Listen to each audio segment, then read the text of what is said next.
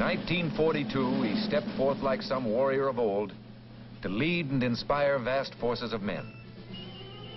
At a pace never equaled, his Third Army swept across the continent of Europe.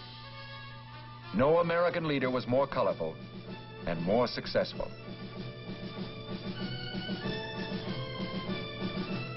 General George S. Patton, Jr., dedicated to glory and the victory that was won.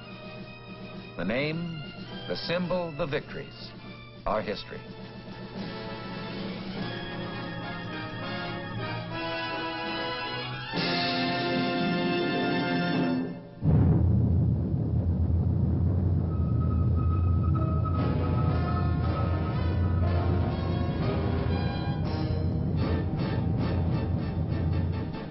The United States Army presents The Big Picture, an official report produced for the armed forces and the American people. Our guest narrator, Mr. Ronald Reagan.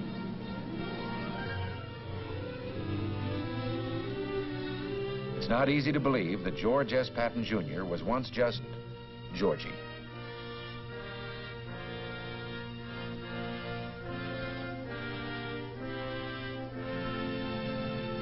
From his earliest years, this lad believed he was going to be General George S. Patton, Jr. His imagination was stirred by stories of great heroes of the past, told by his father. His military career began at VMI. At West Point, he proved himself a model cadet, although, like Washington and Napoleon, he could not spell. Rarely from this time on would Georgie flash this attractive smile. It just didn't go with his very serious ideas of soldiering.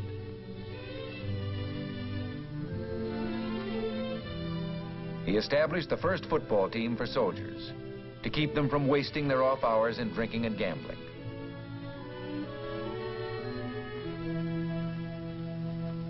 World War I. Convinced that this ponderous vehicle would someday come into its own, he studied it, rode into battle on it, became a hero alongside it. Our first tank commander, he would always be linked with the weapon that symbolized his driving, overwhelming personality.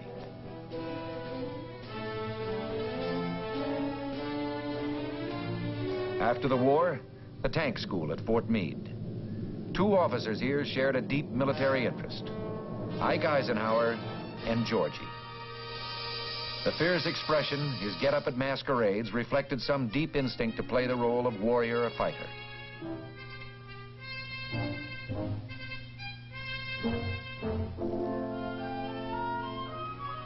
His wife joined in, sensing that even in fun, these roles suited her soldier husband.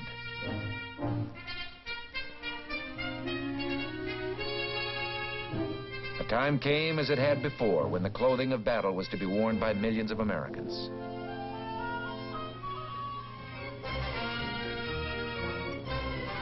November 1942, in command of American forces for the invasion of North Africa, Lieutenant General George S. Patton, Jr.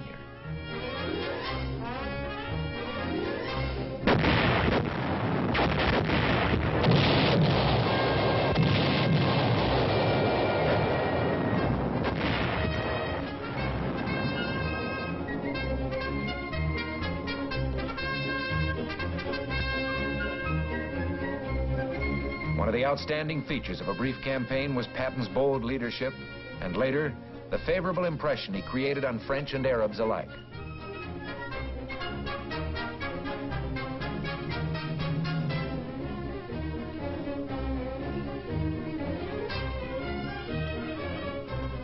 Long-range plans could now be discussed. Plans which would cast America's toughest general in a leading role. Meanwhile, a battle was raging to the east in Tunisia.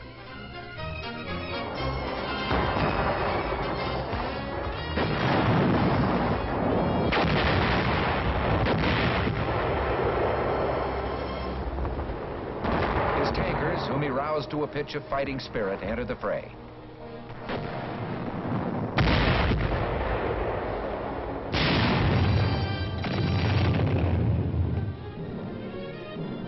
Allied leaders such as General Alexander sensed Patton's remarkable military gifts, his judgment, his sure instinct for what the enemy would do.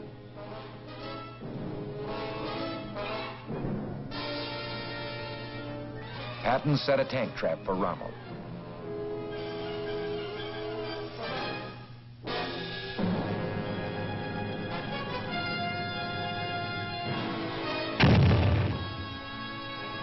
Rommel marched right into it. His 10th Panzer Division lost half its 60 tanks, retired, and never attempted a counterattack.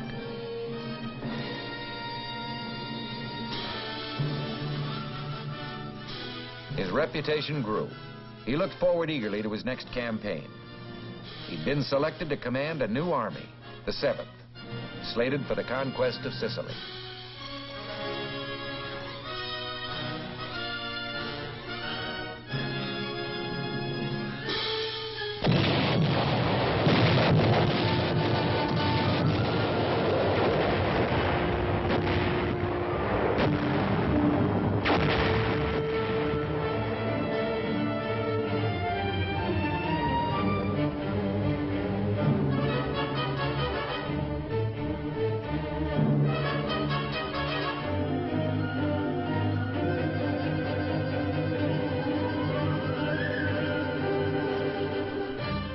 Order of the day from Patton to his men. Remember that we as attackers have the initiative. We must retain this tremendous advantage by always attacking, rapidly, ruthlessly, viciously, without rest. Keep punching.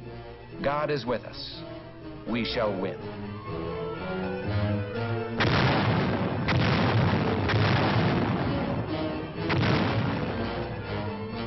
Attack, attack, and when in doubt, attack again. Patton's major principle for fighting battles or a war.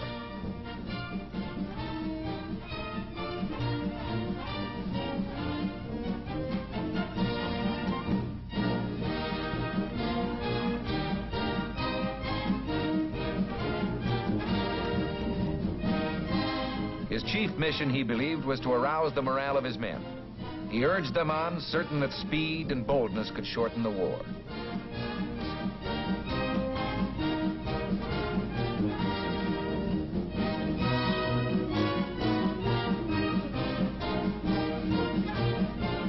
Like Monty, he believed in showmanship.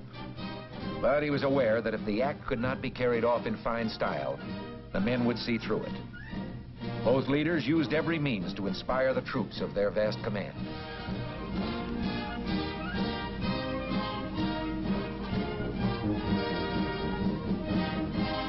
Sicily proved to be a model campaign.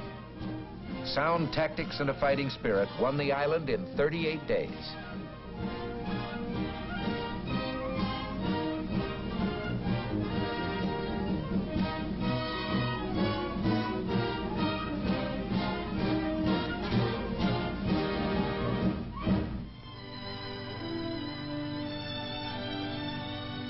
The Supreme Allied Commander paid a visit.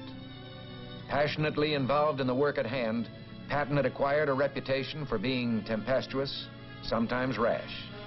There was a question as to his role in the invasion of Fortress Europe.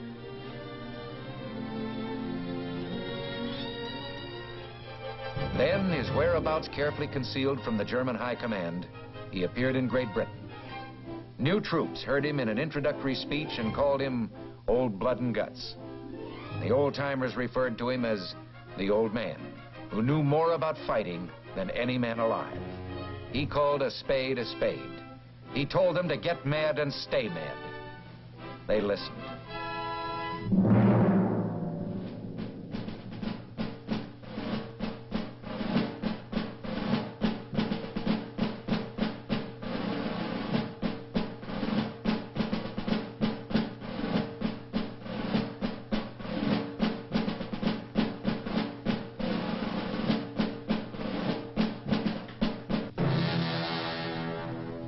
On D-Day, behind Bradley's First Army, another army assembled.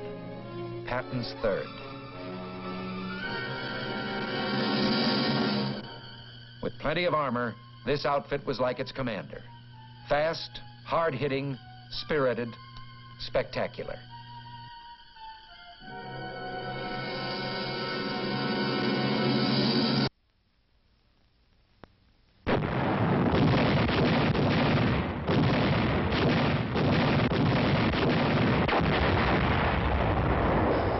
the Cherbourg Peninsula began a rolling advance, an all-out smashing attack, the Patton version of a German blitzkrieg.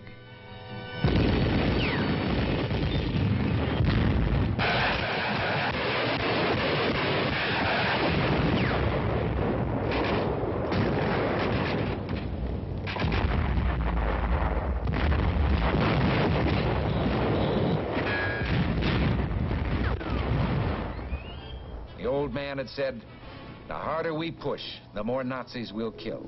And the more Nazis we kill, the fewer of our men will be killed. Pushing means fewer casualties. The Third took the old man at his word and found he was right.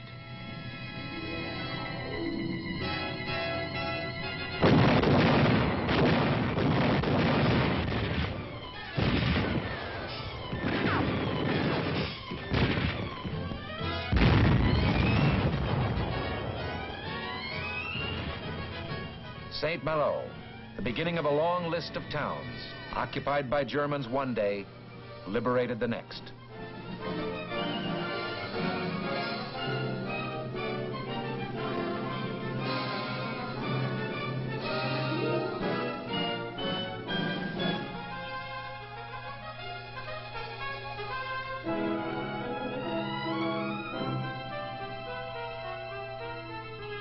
At the head of a vast crusading army, a man fulfilling a destiny he had dreamed of since early youth. The attacks now were in all directions at once, toward the south and north, and east toward Germany.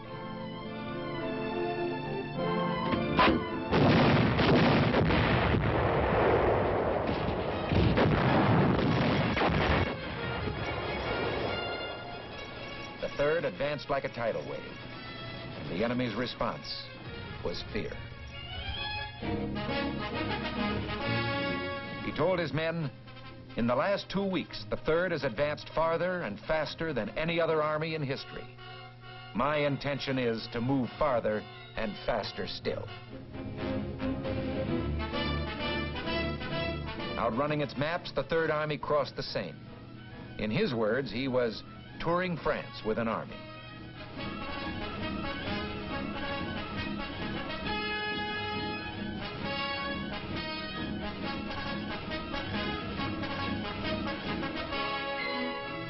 He was everywhere at once, covering the great distances within his command.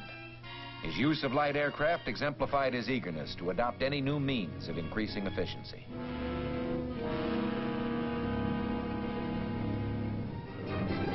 Throughout, the 19th Tactical Air Command of the 8th Army Air Force gave incredibly close support.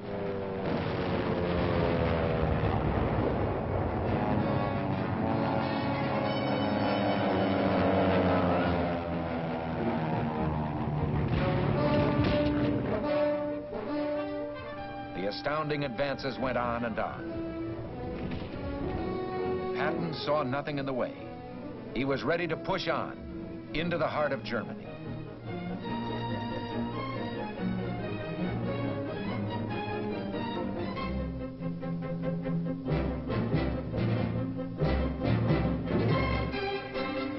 Struggling to keep up with his fast-moving front was a miraculous supply effort known as the Red Ball Express.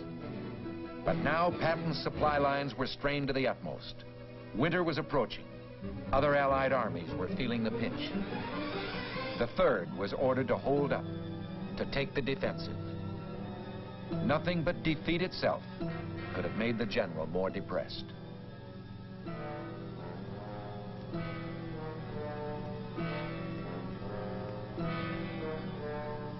This was a difficult time for an army built to roll.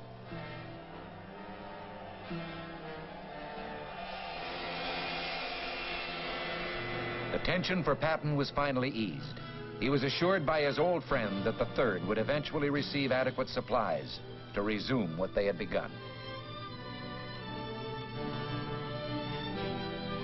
Patton urged his leaders to keep high the morale created during the offensive.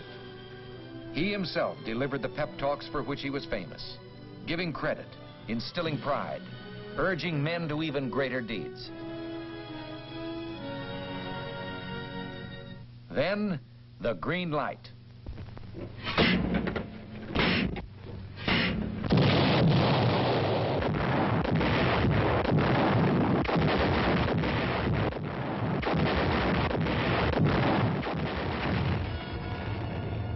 In 400 years, this fortress city had withstood every assault.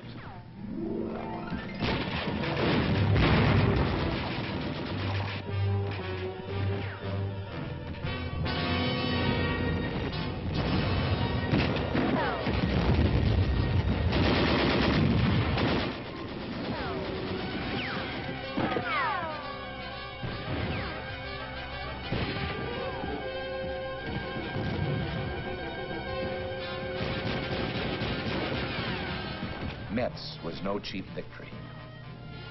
But the fall of this highly regarded fortification bore out Patton's belief that no defense position had ever been successfully defended.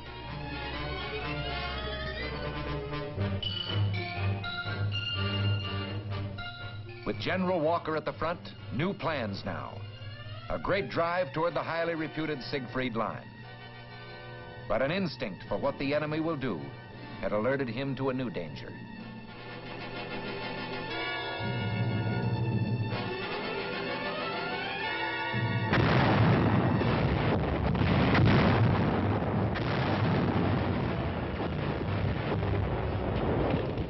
Field Marshal von Rundstedt struck with 20 divisions on a 40-mile front.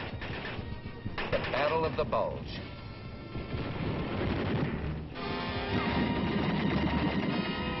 Patton was asked to speed what help he could. Could it be in 3 days, Ike asked? Patton's armored troops would make it in 2, dashing 100 miles over icy roads to Bastogne.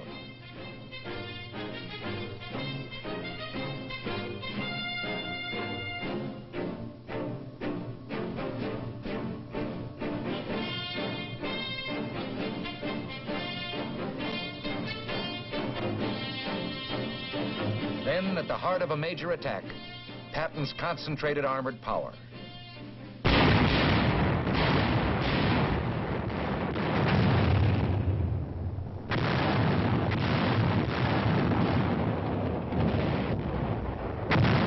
Terrible weather prevented a much-needed air attack.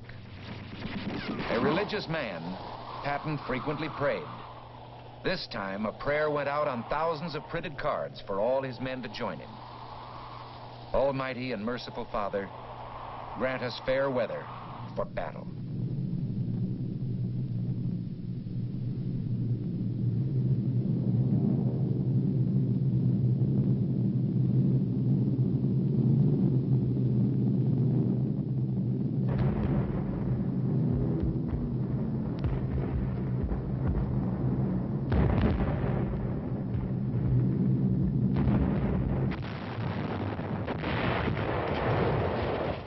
The enemy was on the defensive. In Patton's book, they were destined to fail.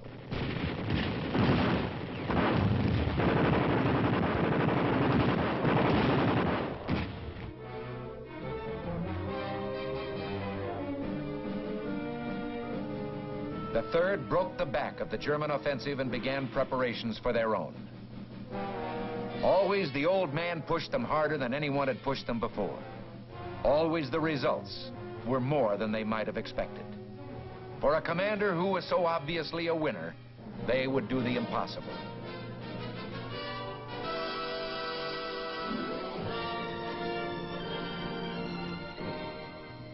Patton believed in decorations, in recognizing and exalting the heroic qualities of his men.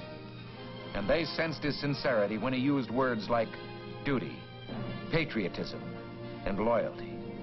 To him, these words had real meaning.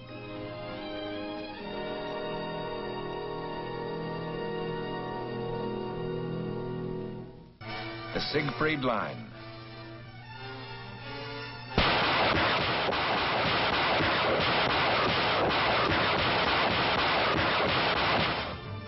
In Patton's words, this monument to the stupidity of man cracked easily.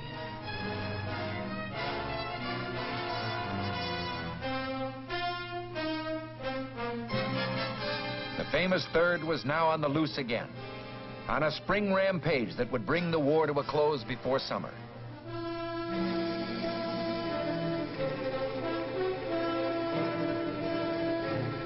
Again, Patton's army was going beyond expectations.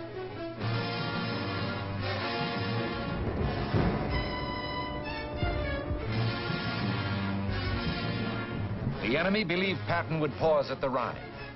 He went right across.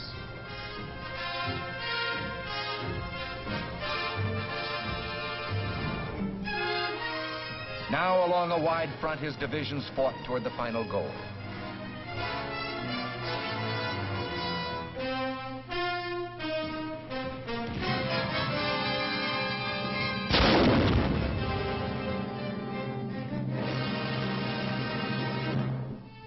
Always, he took time out to give credit where it really belonged, to the men, to Private Harold A. Garman, the Medal of Honor.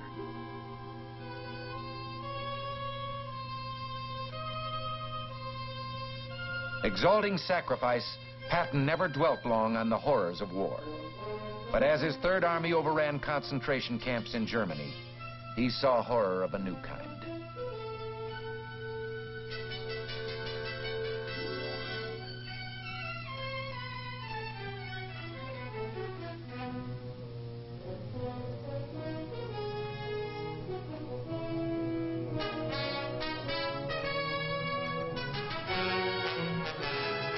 Victories piled up as the Third turned southwest to link up with Soviet forces in the Danube Valley.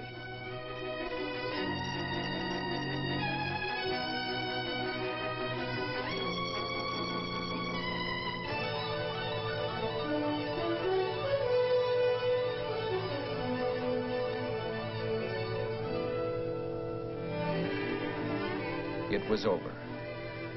For a moment, Patton relaxed his carefully maintained role of colorful leader to be himself.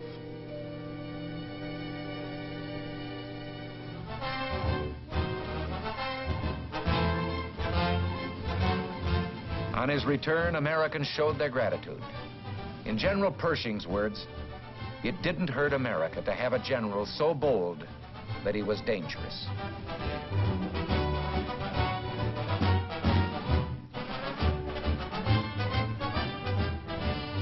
Los Angeles went all out in its reception. With him was General Doolittle, whose 8th Air Force in Europe did so much to assure final victory.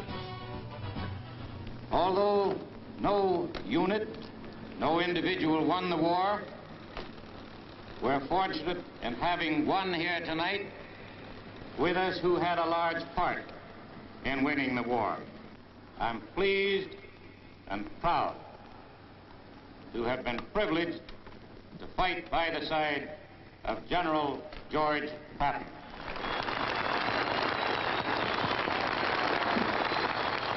Your Honor, the Mayor, General Doolittle, soldiers, ladies and gentlemen, coming over here, there was a very great lesson. The first 4 hours, we passed over a destroyed land, utterly destroyed. You who have not seen it do not know what hell looks like from the top. That's what Germany looks like. That's what Austria looks like. That's what any place that the 8th Air Force and the 3rd Army worked on looks like.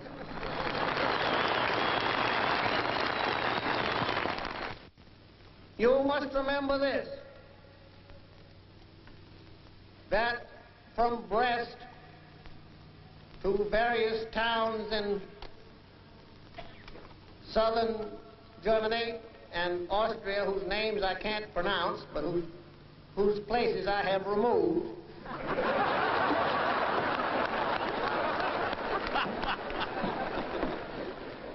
the trail of the 3rd Army and the 19th Tactical Air Command and the 8th Air Force is marked by more than 40,000 white crosses, 40,000 dead Americans. Few realized how deeply he felt about his men.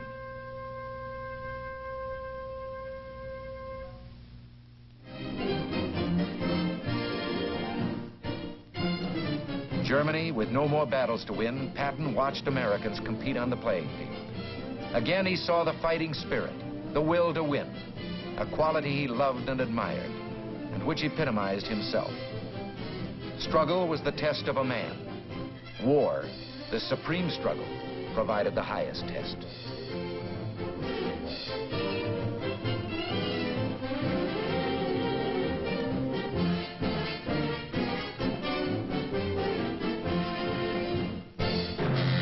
He had expected his own death to be spectacular. In this one prediction, he was more mistaken than in the planning of any battle.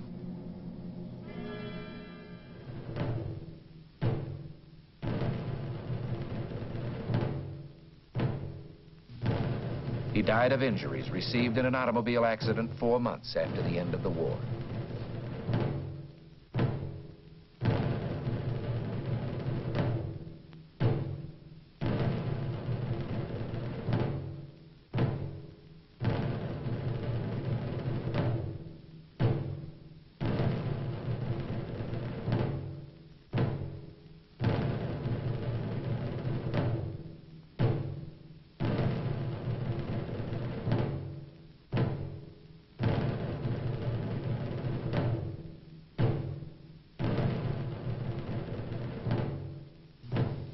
Place of burial among the men of the Third Army who had fallen in the Battle of the Bulge. His personality lives on in his statue at West Point. He lived for action and glory and reached the heights in serving his country.